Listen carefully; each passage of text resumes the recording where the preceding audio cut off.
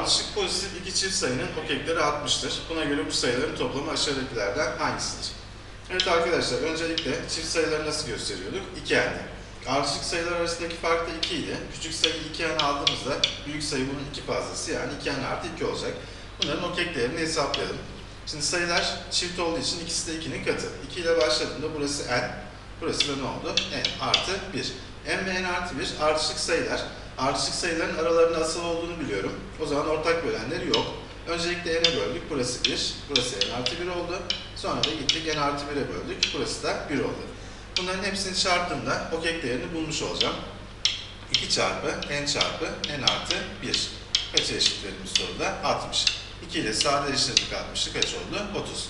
N ve n artı 1 ardışık sayı demiştik. N ve n artı 1 ardışık sayıysa 30'un ardışık çarpanlarına bakmam lazım. Bu da kaç olacak? 5 ve 6. Küçük olan 5.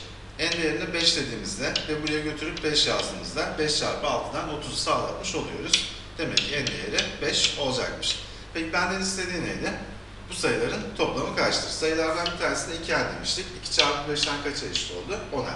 Diğerinde de 5 yazdığınızda 10 artı 2'den kaça eşit oldu? 12'ye.